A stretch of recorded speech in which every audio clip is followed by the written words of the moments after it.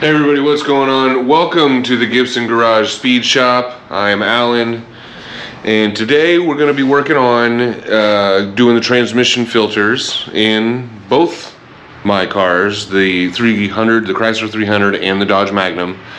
But before we get into that, I'd like to talk a little about what else we're doing today. But if you've been following along, you know I've been changing up the routine a little bit. You know, I've been putting a video out every Monday, so it's not so much a how-to or just a how-to. It's more like a week in the life of Gibson Garage.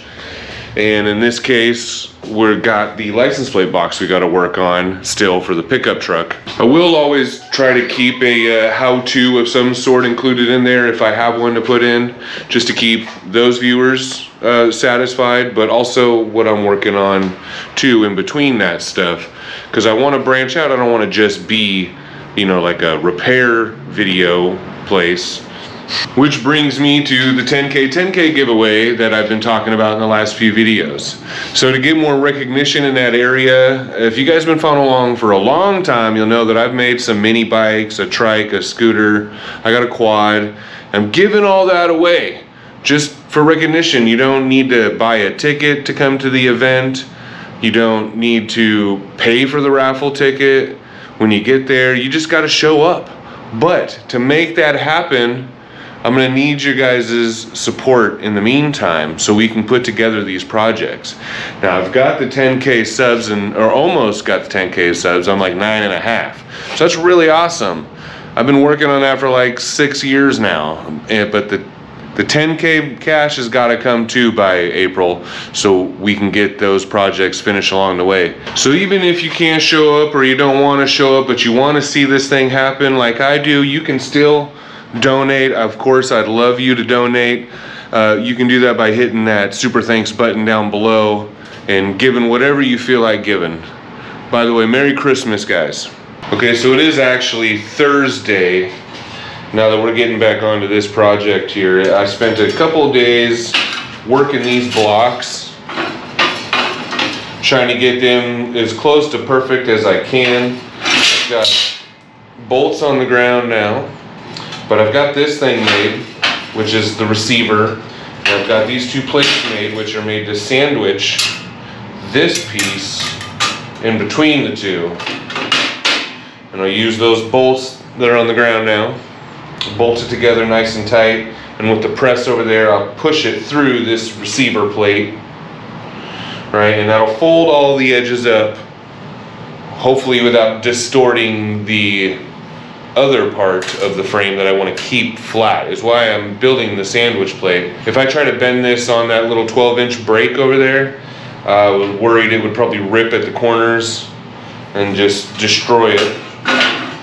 So maybe with some heat and a press and the sandwich plate, it'll keep this intersection together nice and flat. Only one way to find out. I think I'm just stalling now. I'm ready to do it. I need you guys to watch now. All right, we got the setup here in the corner of the shop on my little Harbor Freight press. Got it set up on these blocks so it can pass through the receiver. Like I said here, now we just got to get you in for the good shot. Not sure what's happening right now. Well, that's not gonna work. We're just bowing the whole receiver plate. Dang it. Okay, so my idea is to cut the scrap up that I have left and place it around the edges. And we'll put it sideways so we've got contact on all four sides.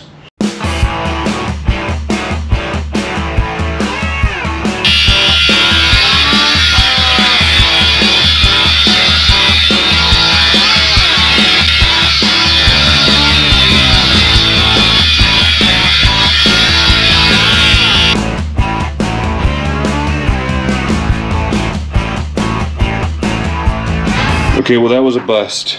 It didn't give me enough clearance for the hardware. The hardware's running into this part now, so I got some square tubing out there that I already had in the scrap pile.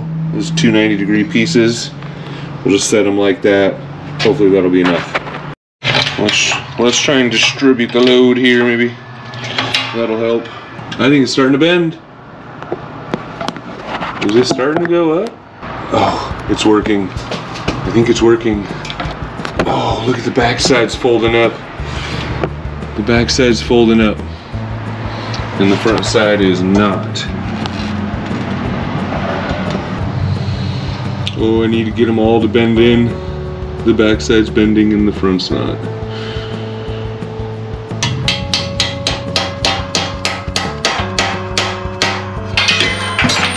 Oh shit, that scared me.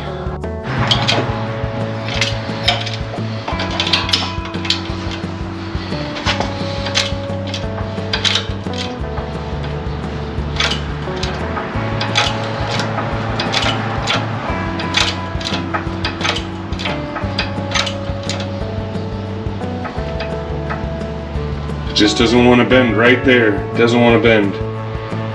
Everything else is ready to give up. Oh, and there's the brake. Something's breaking. Tap that piece back in there just a little more. Try to get it closer.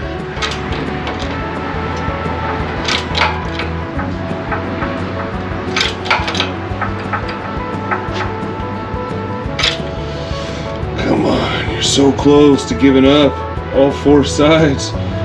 Why won't you?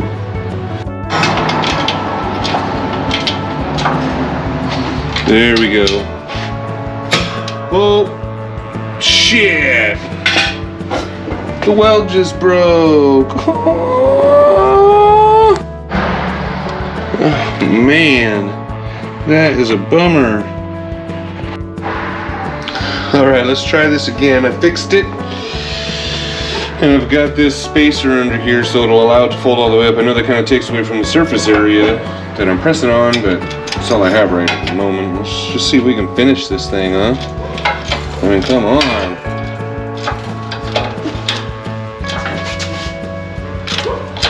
No, but just don't break on me. Just don't break. Okay, half of it's going in.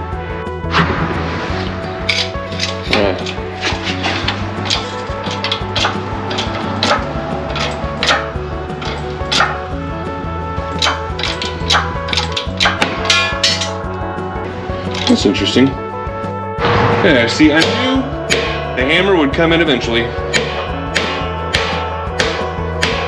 Look at that, mate. That's a Bobby Dazzler. Anybody fans of Oak Island?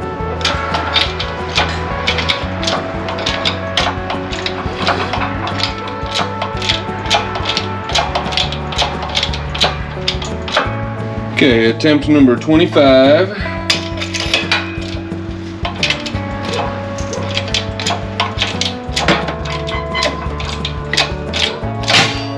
Yay, went through.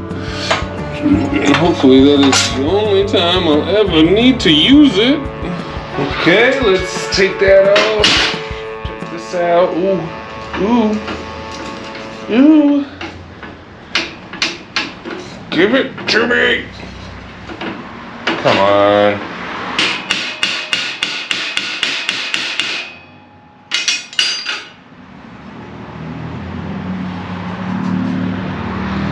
Wow. Wow. Ha ha!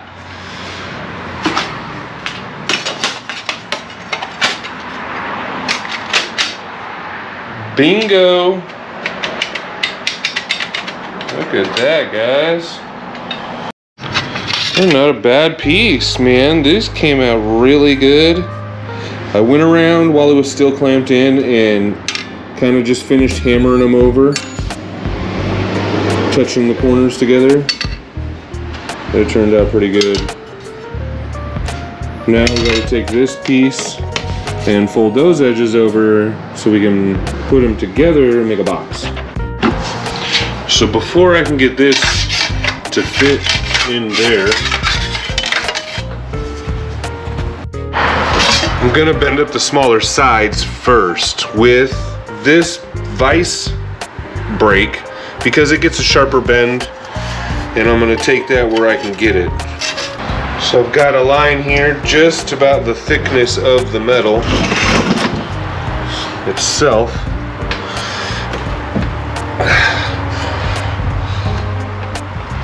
Hopefully that sinks it in inside the 12 1/8 inches or whatever. We're winging it at this point, honestly. Now with any luck, I got the spacing perfect. Oh my God, I'm getting so lucky. It is perfect. Let's see if we can bend it. I don't think we can bend the lip that small over here. So cool. That's so cool. I can't bend the lip.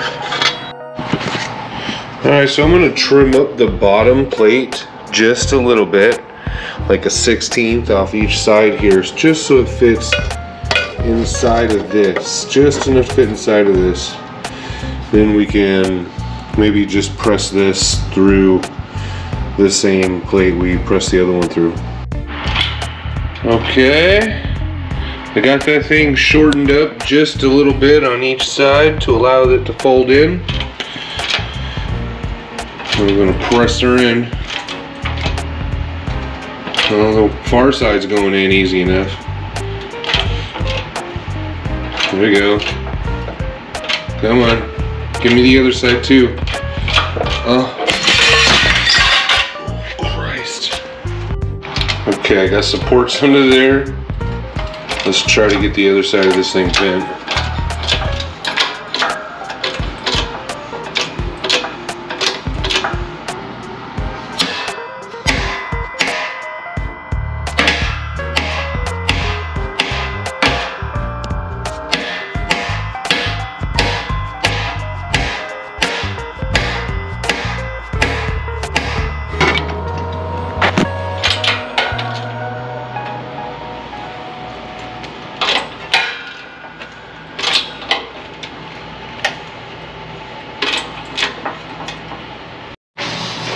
Oh man, so I got the lid and the bottom together with a little bit of finagling. I got them to overlap.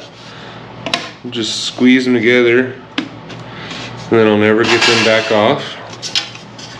But that there is the idea. Yeah, not quite perfect, but I think I can make it work. Well, here it is after some hammering and dollying, and yeah, I've got these corners real nice.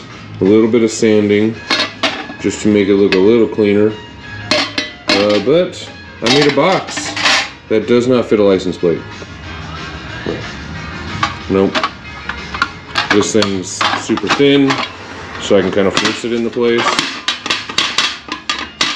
But the fitment on this guy is money. Look at that, just presses right in.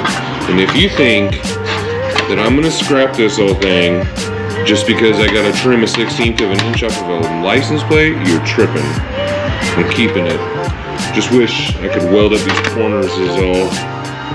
But it didn't turn out that bad. If I could weld up the corners and clean them up so that it's all looking good, that would be sweet. But for now I'm gonna rock it. I'm gonna drill some holes in the side, 2 screw holes in the side that will also accommodate some brackets, and then the brackets will go down and attach to something, probably the tailgate. It'll hang out the back of the tailgate like that. Alright, and now it's time to move on to the Chrysler, which is well overdue for a transmission filter change. Since I did the rebuild, I have not touched it, and I put some miles on it, that's for sure. I'm gonna guess around 2,000. I don't remember, but if you look back, if I go back through my videos, I'm sure I probably said it in the one where I'm reinstalling the transmission right after it's rebuilt. And I should go find that out. But we're gonna crawl into here and we're gonna loosen those bolts, and hopefully it's not pink, because all I can do is guess as to why that fluid turned pink last time, which is the reason for the rebuild. Obviously, you had a bunch of water in it, but where the water came from, I don't know. Okay, we're gonna start by unscrewing this end, try to let it pour out.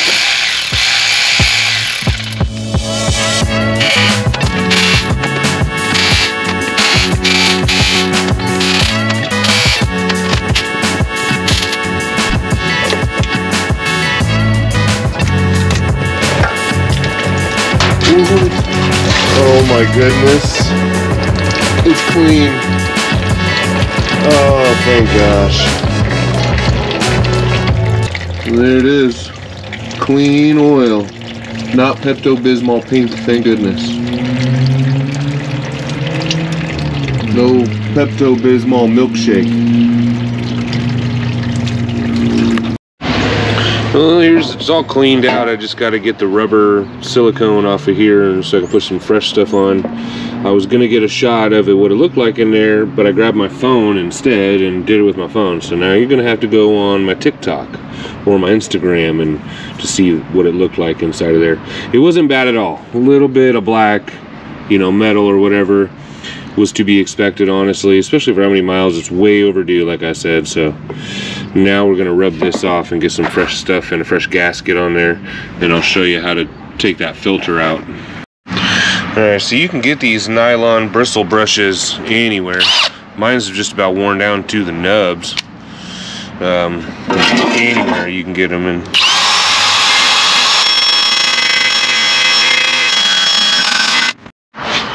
Okay, I gotta go super slow while doing this because this container doesn't have a very deep, whatever you want to call it. So we're gonna just see how many times we fill up this 32-ounce super clean bottle, and that'll let me know how much I need to put back in.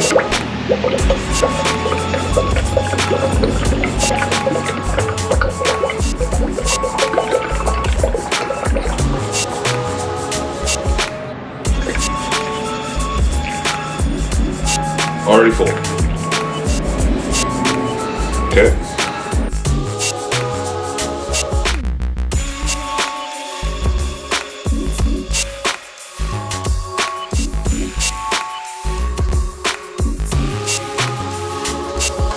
Well, we'll just Adam Sandler that for now. Not a big deal. But that was a little over 3. I'm going to say somewhere between 3 1/3, 3 1/2. 3 1/4, 3 1/3, no more than 3 1/2, absolutely. Quarts, because that's 32 ounces, and yeah, it was a little more than 3 of those. So I'm sitting here doing a little editing, and I'm realizing that I am pouring 4 quarts into the bucket. It's a little over 4 quarts. I'm going to say about 4 1/3 instead of 3 1/3. So now I got to go back out to the car and add a whole quart.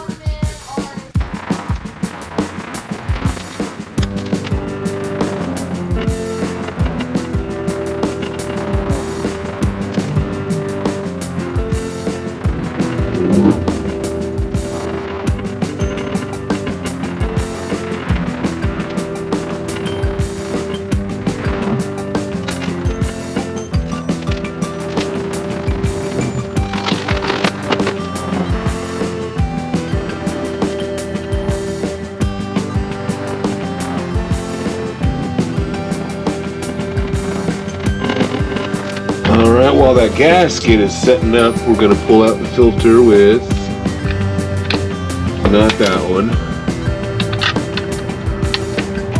That one, I think that's a T25.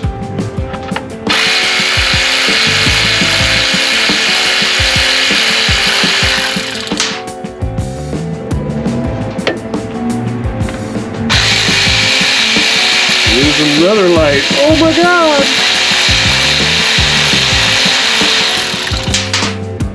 And just give it a wiggle before the light comes out. Oh, much more fluid. Oh man. Okay, definitely we're looking around 4 1/3 quarts. Ooh, make sure you get the not that it's old in my case, But you might want to make sure you fish out your old O-ring. Pull a little something on that guy there.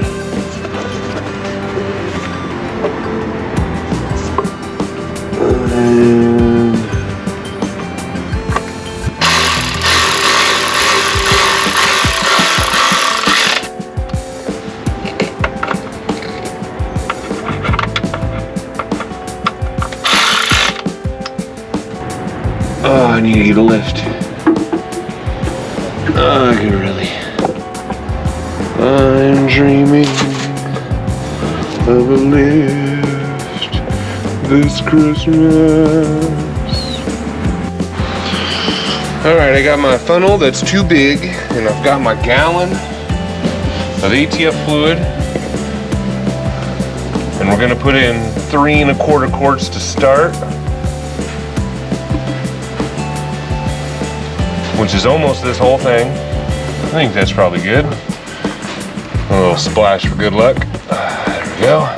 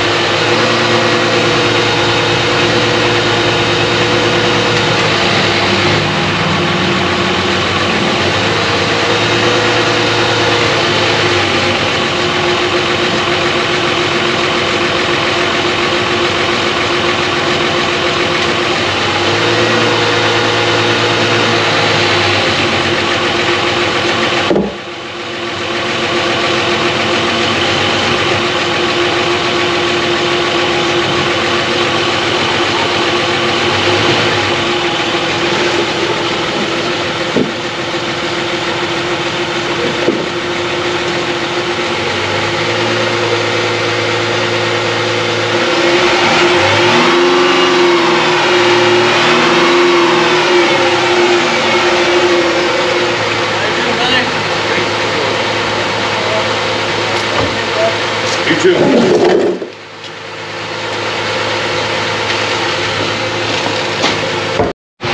So my first attempt to run through these gears, I got nothing. That was a little freaky. Down reverse, nothing. Through neutral, nothing. Put it back in park, and then I heard something change with the way the motor idled. Then I had reverse and all the gears again. So we're gonna let it warm up. We'll take it for a test drive, but this guy's done, and that's how you do it in a 42 RLE. Now we got to do the Dodge Magnum. Maybe I need to relook at the mileage and see if it's even time yet, but I'm pretty sure we probably put 500 on it by now. But unfortunately, none of that's happening. I don't feel like changing out of my clothes, crawling underneath the ground again. It's getting kind of late in the day. We got a little bit of daylight. And sorry. So next week I've already got the lights for the license plate. We'll finish that up, and I'll show you guys how to do the filter in the Magnum. And then I think we'll figure something else out too. We're running out of maintenance stuff. We'll have to start doing something more serious on the shelf, or start working on those mini bikes. Maybe that's what we'll do too. We'll start pulling out that stuff. Now that needs to have its own episode. So probably the episode after next, we'll start just seeing what runs and what doesn't run, and yeah, stuff like that. But until next time, please like, please subscribe, please leave a message, please donate for the 10K. And as always, Have a good one. Oh, football season's always so hard. Raiders lost.